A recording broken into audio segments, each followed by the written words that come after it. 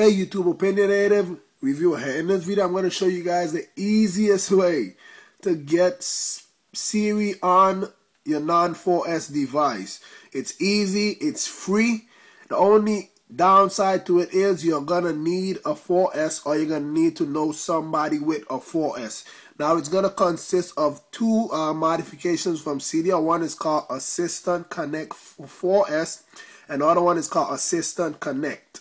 Now the AssistantConnect, you're gonna have to install that on a non-4S device, which I'm gonna show you guys all of that. So without me, before I explain, let me just tell you what you need to do first. We'll go through the process and I'll explain them as I go along.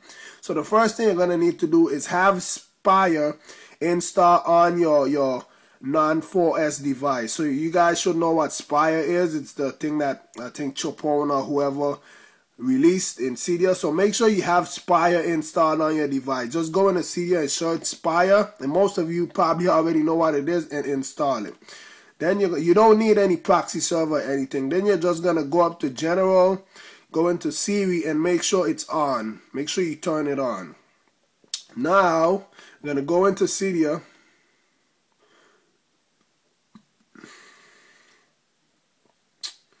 And you're gonna go ahead and install, just go over and search, and you're gonna go ahead and search for AssistantConnect, not the 4S. So you're gonna go AssistantConnect, and this is my iPod Touch, so we're gonna go for AssistantConnect.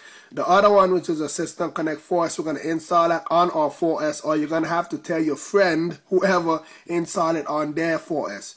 So you can go ahead and read these stuff if you want to. You don't have to, but you could go ahead and read it. It gives you a rundown of everything. I already went through it. It basically gives you the instructions here. So just go ahead and hit install on this. This is my non-4S device. And for my 4S, I'm just going to go ahead and install AssistantConnect4S. So I'm going to click on that. And I'm just going to go ahead and install it. Now this one here is, make sure you install it on your 4S, the one that says AssistantConnect4S. You can go ahead and read this once again and it tells you everything. But I'm just going to go ahead and install it. Now make sure you respring your device, your non-4S device, and also respring your 4S after you install them. So my 4S resprung first. So what you're going to do is go into your device and locate the icon. It's going to be on an empty page or any empty space. So locate the icon for AssistantConnect, and you're going to go ahead and open it. And we're going to go ahead and just open it, and now we're going to go ahead and reboot. Open it and then you reboot your device. Don't do anything else, just open it and then reboot your device.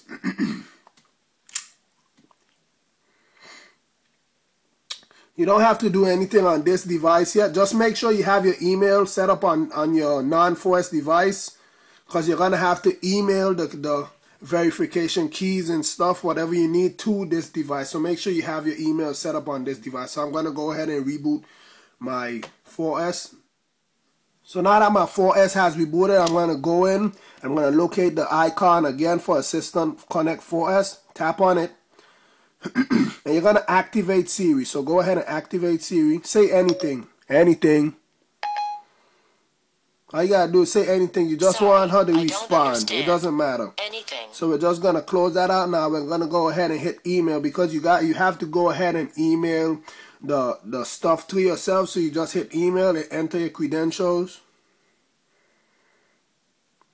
So now we got to go ahead and send it. So I'm going to put in my credentials and send off my email to this. So I already sent the email. You guys should already know how to put in your email and send all that stuff. So I should get it on this device. So now I'm going to go on this side and go into the email. So as you can see, I'm in the email now. You see it says 0.9 megabytes. You don't want it to say 00. You want it to make sure it says something. So we're going to say 0.9. So you're just going to tap on it and you're going to click open in AssistantConnect. And remember, you already installed AssistantConnect on your non-4S device, so it has already loaded the file. You just click dismiss, and make sure you respring your device. If you don't respring your device, it's gonna say Spire is gonna tell you that it hasn't been configured. because you didn't install a proxy or put in a proxy credential or whatever. You can use anything to respring your device. I just use this respring widget. You can use SB settings, whatever you want to respring. So after your device resprings, all you gotta do is activate Siri. What's the weather like? Here's the weather for today through this Tuesday. There we go. As you can see, it's working. What's the date? It's Thursday, February 16th, 2012. What's your name? My name is Siri. There we go. Now, there's a couple things to note. I tried this. I was trying this earlier and it didn't work, and I had to restore my device. After I restored my iPod Touch and I tried again, it worked in the first shot.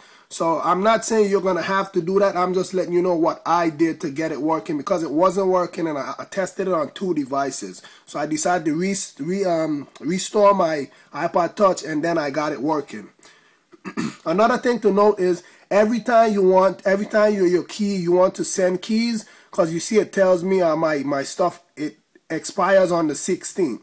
So you're going to have to always be refreshing. It's like refreshing the 4S keys and stuff. So whenever it expires, Siri is not going to work. You're going to have to email again. Make sure you always activate Siri first, and then after she talks, you go ahead and email the data, or it's going to send a blank file. That's just things that you got to keep in mind. You only have to reboot the first time. After every other time, you just go ahead and activate Siri, say whatever you want to say, and then you email it. If you have any questions, follow me on Twitter. I answer a lot faster on Twitter than I do in the YouTube comments. Sometimes it's like 2 or 3 days before I answer YouTube comments. On Twitter, I give a faster response. If you don't have a Twitter account, what the heck are you waiting on? But that's basically it, guys. With that being said, please rate, comment, subscribe. Have a nice day.